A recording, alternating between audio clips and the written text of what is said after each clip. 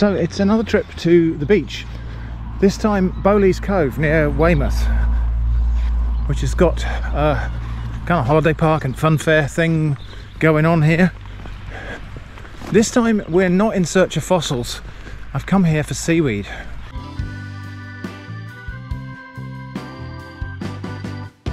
First of all, there's something else we need to do.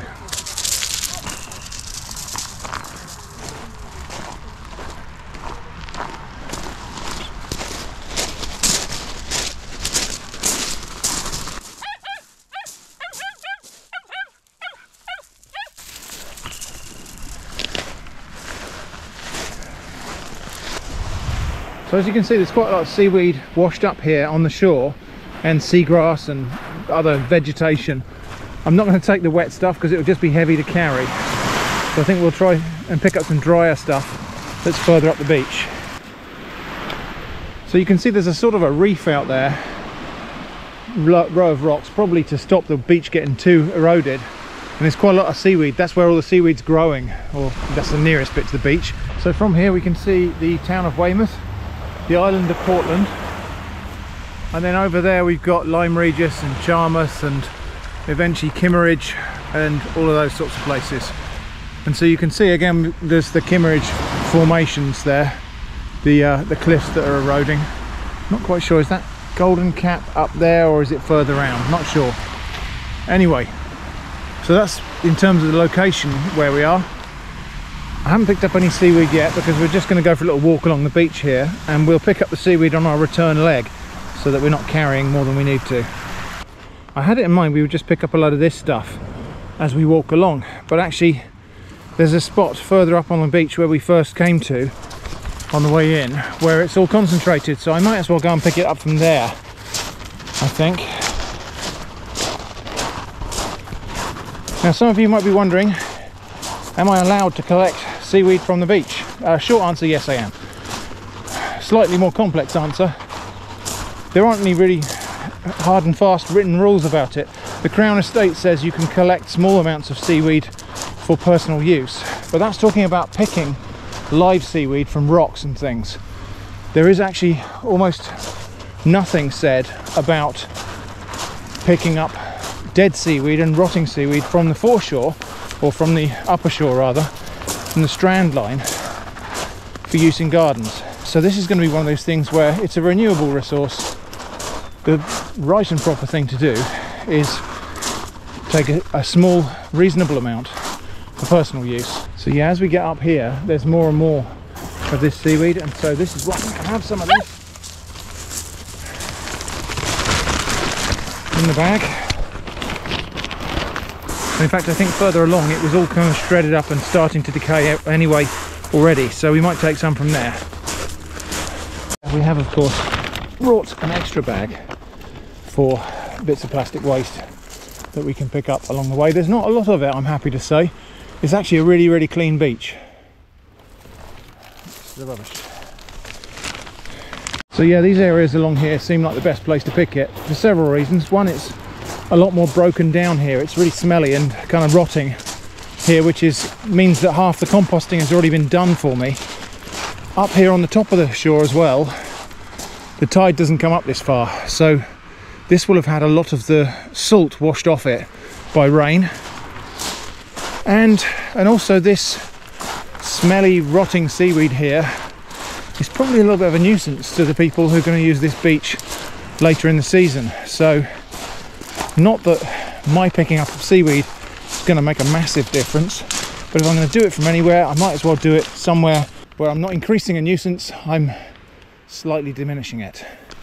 So yeah, this is the stuff I'm going to go for, and as you can see it's already kind of partly rotted down. So yeah, this stuff here is ideal because you can see it's already almost turned to soil on its own. So we got two sort of 3/4 sacks of stinky, disgusting rotten seaweed. Let's get that back to Shrimp Cottage and get it on the garden. Now in comparison to the manure that we're also going to spread on here, there's not very much seaweed, but this is more like a little tonic to the soil. Would have been really nice if we could have collected enough to really cover this up.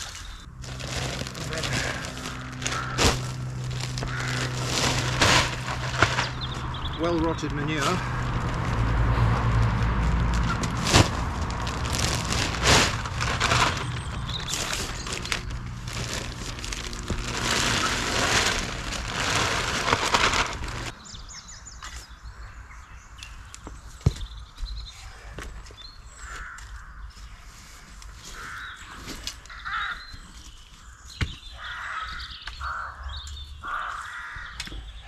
One of the hazards, of course, of bringing back seaweed from the beach is fishing line.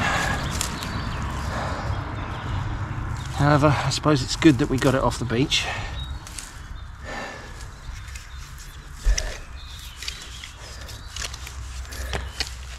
Okay, I've got here some seeds for wall pennywort. This is a plant that grows on walls and rocks. Umbilicus rupestris. Umbilicus means navel. Rupestris means growing on cliffs or rocks. This is an edible plant. I've eaten it before. I haven't actually had it for many years, but I think I've got a page for it on my old website. And I wanted to grow this at Shrimp Cottage here. We've got a number of walls in the garden. They've got nice little crevices that something like this would grow in very nicely. And I was kind of surprised we haven't got it here already. But anyway, I'm going to plant some. I think I've got about 100 seeds here. They're tiny little seeds, almost like dust. I think the advert said at least 100 seeds. I reckon there's probably 500 in there, to be honest. Okay, I'm going to do two different things today. I'm going to plant some in a little tray of compost. So this is just a plastic tray from, I think we had some mushrooms in this. And I've just filled it up with potting compost. This is a peat-free multi-purpose compost, so it's good for seeds and growing plants. It's got John Innes blend in it, which means it's got some soil in there as well as the organic sort of substrate, the rotted bark or whatever they make this stuff out of. That soil content is actually quite good for seeds and so on because it helps to wet the compost. It means the compost doesn't get that thing where it dries out and can't get wet again. But it also helps to sort of retain moisture, and it will provide some minerals and things that the plants probably need for growing. So I've just got one of my old scripts here.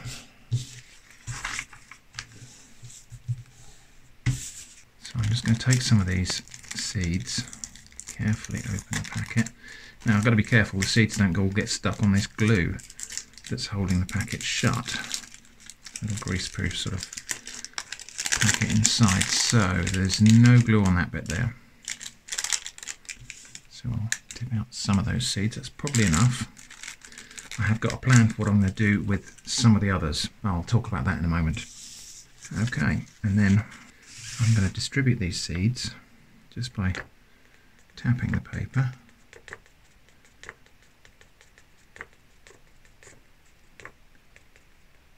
Just going to kind of try and distribute them fairly evenly over the surface of this compost.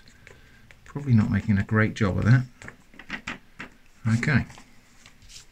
And I think what I'll do, just to try and distribute them a bit more, is I'll just give that a little jiggle. That will help to cover up some of these seeds. They're tiny seeds, probably means they don't need to be deeply buried. However, this is a plant that favours growing in rocks, in crevices in rocks. So it might be that this needs covering up in order to germinate. It might be that the trigger for germination on this thing is that it finds itself in a damp but dark place. Seeds are funny like that. They have different triggers for what will break dormancy, and usually those triggers are related to the kind of environmental conditions that the plant requires. Anyway, so that's that. That's going to need a little bit of water on it, and I need to cover it. So I've got this other little punnet which came from grapes, I think. It almost fits. And I think we can probably just make that into a tiny propagator by use of a couple of little bits of tape.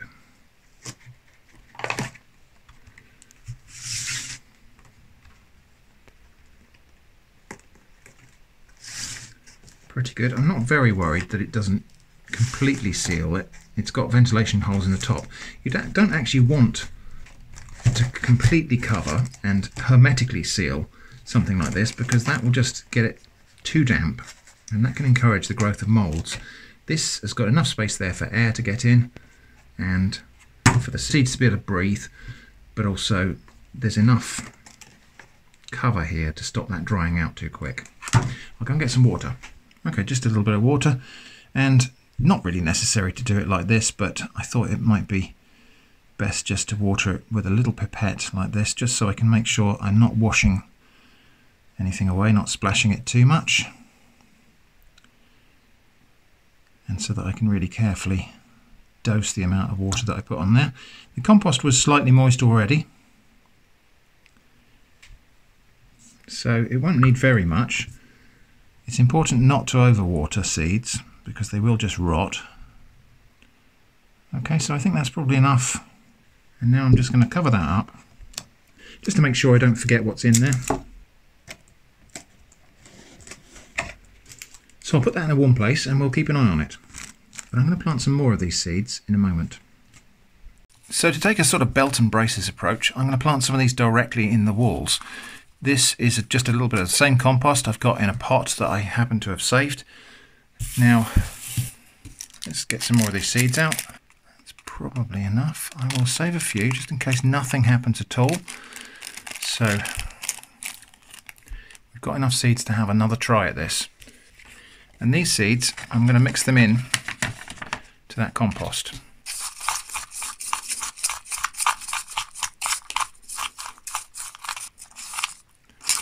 Hopefully that's nicely and evenly mixed, and those seeds are now distributed through that compost. So now I'm going to go and plant this directly in the crevices in the walls that we looked at earlier.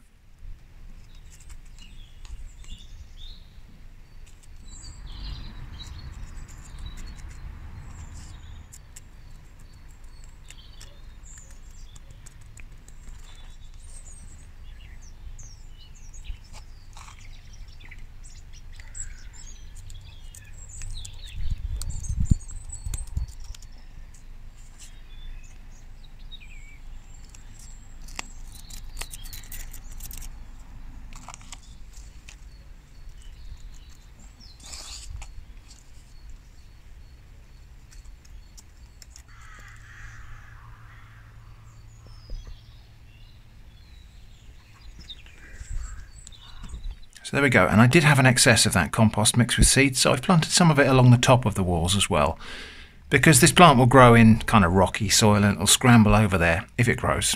So now all we can do is wait and see what happens, and I'll provide updates in future Random Stuff episodes. Today I went for a walk along Seatown Beach. What is the name of this place? Sea? Town? Now, I didn't go specifically to look for fossils. In fact, I went to record a Slow TV episode, and so I didn't look for fossils at all on the entire outbound leg. I wanted to have a kind of uninterrupted walk along the entire beach from Seatown to Golden Cap. So I didn't look for fossils on the way, but on the way back along the beach, on the return leg, I did just keep my eyes open, and I found 3 really lovely fossils. So the first one is this belemnite.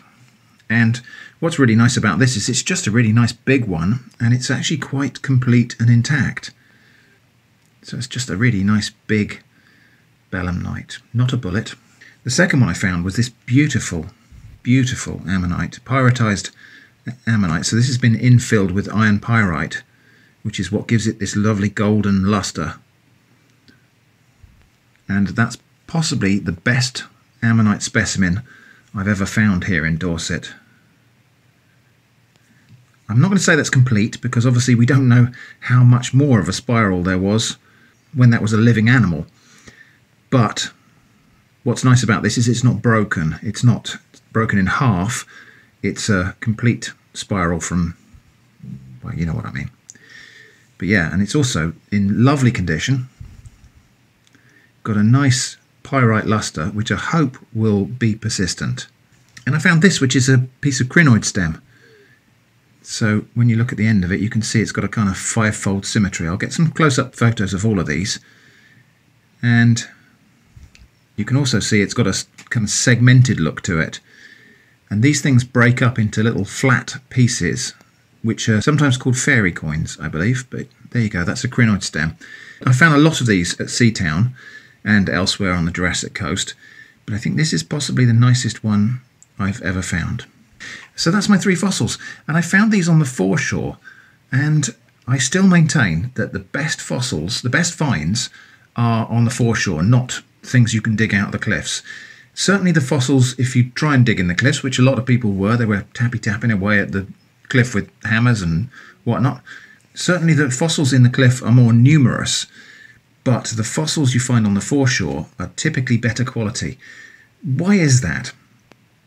Well, because some quite large percentage of the fossils in the cliff are not very durable, and if you just cut them out or chip them out, you'll find that over time, as they dry out and oxidize, they just crumble away to nothing, unless you've got the means to actually stabilize them. So some high percentage of the fossils in the cliff is like that.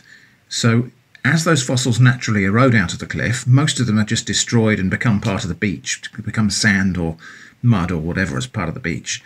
The ones that survive are the ones that don't do that. On the foreshore, you typically find the better specimens because those are just the ones that have survived the erosion process.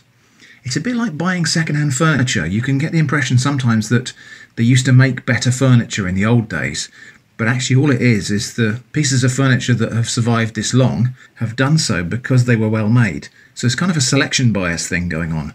It's not that the better fossils somehow migrate to the foreshore, it's that all of the fossils migrate to the foreshore, only the better ones actually stay there for any amount of time. Okay, well here's an interesting thing. I went and took those detailed photos, and my eyes are not what they were. That's not the interesting part. My eyes are not what they were, and they weren't great even then. But when I zoomed in on those detailed photos, I saw that you can actually see the detail of the suture lines from the shell. The suture lines being the lines between the successive segments of shell as this organism originally grew itself from a tiny little larva to a, well, more adult specimen. So each of these little segments was a new piece of shell joined onto the previous one. And the lines between it are called suture lines. And in ammonites, they're quite often like dendritic or fractal in nature. So I thought we'd get the microscope out, the USB microscope, and get a closer look at that.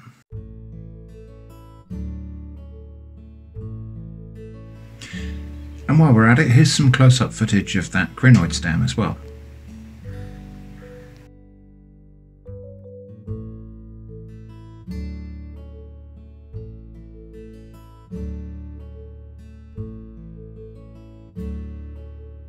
The weather's starting to warm up now, and these are my seed potatoes that I'm going to plant out this year.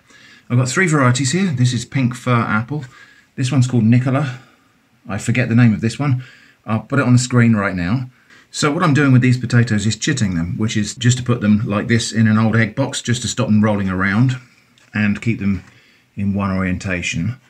And I've left them in a light but not direct sunlight position so that they're starting to form shoots and buds. So these will be ready to plant out fairly soon. As long as we're past the worst of the frosts, these will be okay to go in the ground. I have got one more variety of potato I'm going to grow this year, but they're not proper seed potatoes. Potatoes are kind of an open source vegetable. That is, if you buy potatoes from the shop, you can just grow more potatoes from them. Not always the best idea, because the difference is these seed potatoes have got guarantees with them, like they're certified to be grown from virus-free stock. But that kind of thing's more important when you're growing a whole field of potatoes than it is just growing a few potatoes in your vegetable plot. So, I happened to be up in my old neighbourhood the other day, and I popped into M&S, where they had some speciality potatoes.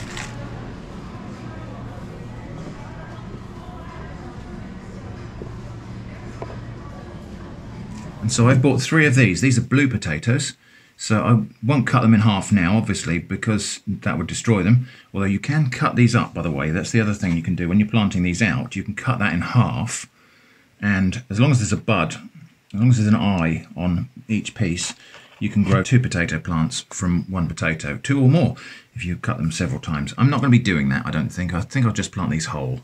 Anyway, these are blue potatoes. And if I was to cut these in half, you'd see inside they're kind of like a dark purple colour, and depending on how you cook them, they will either stay a dark purple colour or they go navy blue. If you slice them thinly and fry them, they will tend to go like a dark navy blue. If you've got alkaline water, like hard water, and you boil them, they tend to go blue rather than purple. It's like an anthocyanin, I think, the pigment in these, so it's like a pH indicator. If it's in the presence of acids, it's pinkish purple.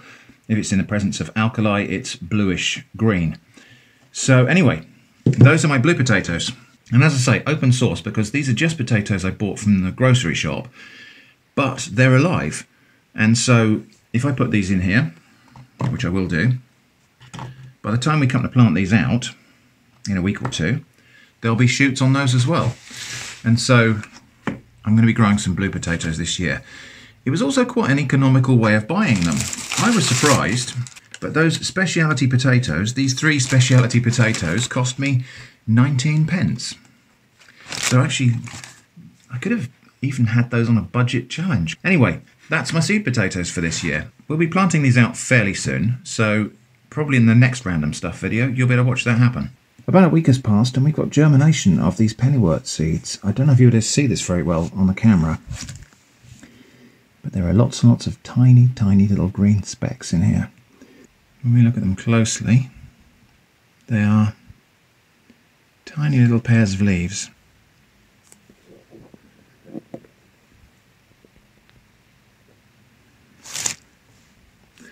Now we do have some other things in there which you might see as well, which are like little beige blobs, which I think are some sort of tiny cup fungus. I'm not going to worry too much about that. The plants seem to be doing okay. So there's not too much to do at the moment, except to just cover these back up again, and we'll leave those on the windowsill, let them grow on. When they're big enough, we'll better prick them out and put them into pots and grow them on. This is a tiny little revisit. I'm just here to visit my daughter today. This is where I walked. Do you remember I walked the railway track from Botley to Bishop's Waltham? And I was speculating if this aggregate that's making up this path here is recycled railway aggregate, and wondering whether any of the materials from the old railway had been kind of reused in this farm when the railway was dismantled. And I walked right past these railway sleepers without even noticing them and without commenting on them. And these are old concrete railway sleepers, similar sort, well, probably the same sort as the ones we did see in situ down at the Botley end of the line. So there we go. There is evidence still here of the old railway track. It's the comment positivity section, where I will just pick half a dozen comments or more that either uplifted me or encouraged me or asked an interesting question that I want to answer, or perhaps just made an observation or a funny dad joke. So, reading glasses on, and let's begin. On the Cakespeare video, don't know if this counts as a dad joke or just a very, very clever pun. Much Ado About Muffin. I just I wish I'd thought of that for the title of the video. I still might steal that and change the thumbnail. On the Tiny Breakfast video, I think you need to unbox some quail scissors. And back when I owned quails, I bought a quail egg cutter, very similar to a cigar cutter. You just slice off the top and dump the egg out of the shell. I had no idea that quail egg scissors were a thing. I have got a bit of a utensil fetish, as you may already have noticed. But I'm not sure I'm going to buy some, because actually I don't buy quail eggs all that much. But what an interesting thing. So, on the budget challenge videos, lots of people, lots and lots of comments about that, but one in particular, failure is interesting. I don't think these challenges have to succeed to be entertaining to watch. However, you could just increase your budget. I think most people agree on that. The fun of the series is seeing what you can manage to make with a limited amount of ingredients. Good point. Actually, failure is interesting. Watching other people fail, not just entertaining, but actually can be instructive. And yes, I'm not going to abandon the series, so don't worry about that. Somebody suggested, could you open the beans and mash some to bind the veg? That's a really good idea. Do you know what? In that budget challenge with that stew pack of vegetables and beans and mushrooms, I probably for the first time in any of these challenges really got stuck. And I don't think it helped that there wasn't sufficient calories in all of that bunch of food there to sustain me. I think my brain kind of went into a bit of a low energy mode, and I wasn't thinking at my best really in all of that. So that's an interesting factor really, actually, is that if you don't have enough calories and energy to keep your brain going, the whole creativity with the ingredients becomes a much harder task, perhaps impossible. Now, the reason this one in particular failed, I think, is because I got fixated on having fresh vegetables. I made two mistakes. One, I went to shop in Morrison's, where I'm not really familiar with the store, although I do like Morrison's, but I'm not very familiar with the store layout, what's cheap and what's not cheap in general in their store. They also have very, very little loose vegetables, so you can't buy 3 carrots, you can only buy a kilo of carrots, or maybe half a kilo. You can't buy 1 onion, you can only buy a kilo of onions. And so my choices were suddenly limited down to either having that stew pack and having the selection of vegetables they wanted to give me in there, or having no vegetables at all, or having a kilo of the same vegetable, which is probably more than I needed for the day. So that was a big factor in the kind of fail. Looking back on it, I think what I should have done is just probably forgotten about the fresh veg and gone off and bought something else. Tinned tomatoes, a pack of pasta, a tin of tuna, or something like that. Maybe. I don't know. I should have looked elsewhere in the store rather than fixating on fresh vegetables. That's an awful thing to have to say, because I do believe that fresh vegetables are really good for you. So that's kind of defeat in its own right. But I think I got tunnel vision on the fresh vegetables, and I was trying to solve the problem in a way that I wanted to solve the problem rather than finding the solution that was going to work. Anyway, I'm going to revisit that challenge. In fact, by the time you're watching this, I may already have done so. That might have been yesterday's video. But anyway, I'm going to revisit that challenge with exactly the same parameters and rules. Perhaps a different shop. Perhaps I'll do it twice. Perhaps I'll do it once in a different shop and once again in Morrison's, but with a different mindset.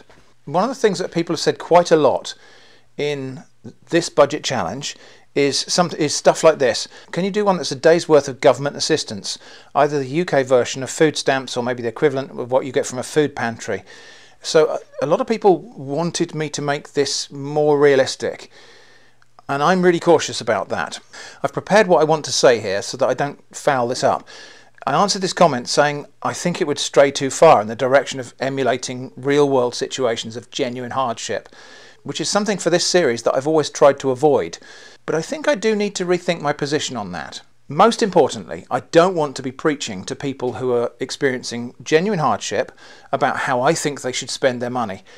My life is comparatively easy right now. It hasn't always been that way, but I'm absolutely certain that there are people, lots of people in the world, who are in worse places than I've ever been in. And I'm just aware that there seems to be a never-ending stream of privileged boneheads bloviating on how the poor could get by if they just got used to eating turnips or worked a little bit harder. I never want to join that group of people. I never want to become that person who, from a position of privilege and comfort, dictates how easy it is to be poor. On the other hand, it's clear to me from the feedback in the comments that people on tight budgets have found bits and pieces of my videos useful or inspiring. And I'm really happy about that, but it will never be my place to prescribe to people in situations much worse than my own how I think they could better spend their money. But without ever doing that, I think I can, within the scope of the Budget Challenge video series, explore some more realistic types of frugal shopping and cooking, just hopefully without being patronising about it. So the plan going forward for the budget series is, firstly, repeat the last challenge with exactly the same rules and parameters. Have another go, get back on the horse. I know I mentioned giving up as a possibility, but actually that's really more to do with my background in project management, where do nothing is one of the things you always list on the options, just really because that provokes an interesting discussion about why you should do something. Nextly, a different thing. So what I want to do actually is go shopping without a budget. So still have a challenge where the challenge is just be frugal, and try to create 3 meals for a day with minimal waste and minimal excess, and just go for a frugal shopping basket. And then we can actually try to see how that prices out. We can see what level, price-wise, is the boundary between impossible or really difficult and actually more easily possible, if you like. So rather than actually setting a budget and then trying to fit into it, I will just try and keep things pared to the bone but decent, and we'll see what price that comes out at. And then another idea, larger budget but still tight. So like £10 for 10 days or £15 for 2 people for 7 days, but only publish 3 episodes of that. making 10 days worth of content, 10 days worth of 3 meals a day video budget challenges is just far too punishing a schedule, and I don't intend to put myself through that. It's not just the cooking, it's positioning the camera, it's the planning, it's the recording of the nutritional analyses, it's everything. It gets to be too much. So I think what I'll do is actually set, say, a £10 budget for 10 days, go and buy all of that shopping, make 3 days worth of interesting meals out of the stuff that I've got, but at the end of episode 3 I have to show to you a meal plan with how the remaining parts of that thing will be rationed and used, and what the actual meals I'll create and the ingredients I'll require to create it. So I've got to kind of make it credible, but I don't intend to trouble you by making you watch a 10-day series. There are other things to explore in this series as well. For example, I've always ruled out pro rata use of bulk ingredients. I've always said, okay, it's not acceptable in the rules to buy 10 kilos of rice and use 50 pence worth of it. But why? Why not? Why don't we explore that? Why don't we actually do a thing? Maybe I should set that as a rule where I say actually all of the things have to be bought in bulk at the cheapest possible prices, and then I have to price out 1 day's worth pro rata. So perhaps that's another way to do it. And all of these different ideas are kind of as well as rather than instead of. So anyway, not going to give up on the budget challenges, more of those to come. Next, the needle felting video. Just lots and lots of lovely, supportive, constructive, helpful, encouraging comments on that video. Too many comments to show them all here. That truly was what I hoped for out of that video, was to sort of make my own little bumbling start without very much expertise or research, and then get advice and suggestions from people who know what they're doing. And the plan worked. It was really, really constructive, really helpful. I really just want to thank everyone who contributed to the body of advice and support and encouragement that accompanied that video. It was just really heartwarming. Next, an interesting fact about flatbreads that I didn't know on quite an old video. Just now found this video as I was going through your channel. Chobez, which is I think a Turkish style flatbread, has two sides, a brown and a white side, and they're usually separated into two separate rounds. The brown one is usually more intact and better for wraps and sandwiches, and the white side is for dipping and scooping. And I had noticed that with those flatbreads, that they are a little bit more crunchy on one side, a little bit softer on the other. So an interesting fact, thank you for that. Back on the felting video again, quite an important PSA that bears repeating. If you're ever out walking and you see a sheep lying on its back, chances are it's stuck on its back and it needs help to get back up again. Sheep obviously are domesticated animals, and they're built differently from their wild ancestors, and unfortunately there are situations where they can fall over and roll onto their backs, especially when they're heavily pregnant, I think, and they can get stuck there. And after only a very short time, like a couple of hours of being stuck on their back, they will die because of the lack of blood flow and constrictions to their respiratory system and sorts of things like that. So if you ever see a sheep lying on its back out in a field and when you're out walking, the farmer almost certainly wants you to help that sheep get back on its feet.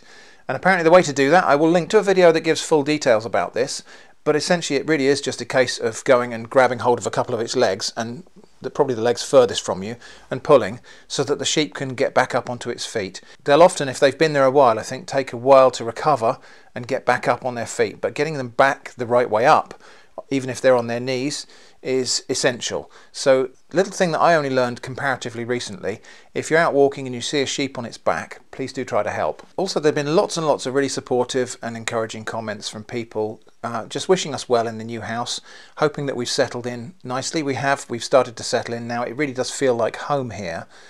And I think what we'll do now is we'll just go out and have a look. There's a few things to have a look at in the garden. I've been enjoying watching the garden come to life. I don't know everything that's out there, but so far out in the garden we've had some lovely crocuses come up, we've had snowdrops, and a few other interesting little surprises. And I'm just really looking forward to more of the same, because this was a mature garden when we moved in. And so there are all sorts of things out there to discover for us as they come to life during spring. Let's go and have a look at that now.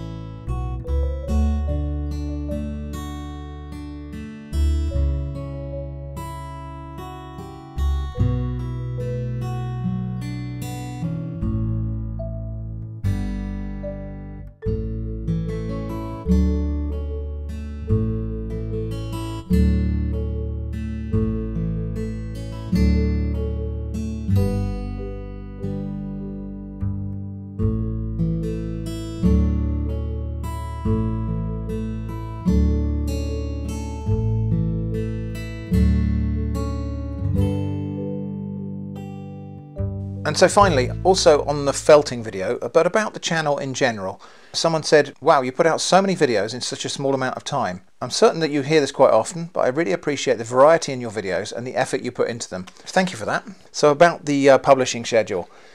If we go back maybe 3 years, I was publishing about 1 video a week, if it was ready. Some weeks nothing at all, occasionally 2 videos a week, and occasionally there would be like a 2 or 3 week gap between videos if there was something big happening, or if I was just busy doing something else and finding not enough time to edit the videos. When I quit my IT job and went full-time on YouTube, I started being able to guarantee 1 video per week, and so I started putting out a video every single Friday at 5 o'clock UK time. Then it went to a publication schedule that was always a Friday video, sometimes a Saturday video, and very occasionally a Sunday video too. And then over time I kind of fell into a pattern of always doing 3 videos every week without fail, which I can still do. There's never been a shortage of video ideas. In fact, quite the contrary. The list of ideas always grows faster than my ability to make videos about them. But producing 3 videos a week has changed things a bit.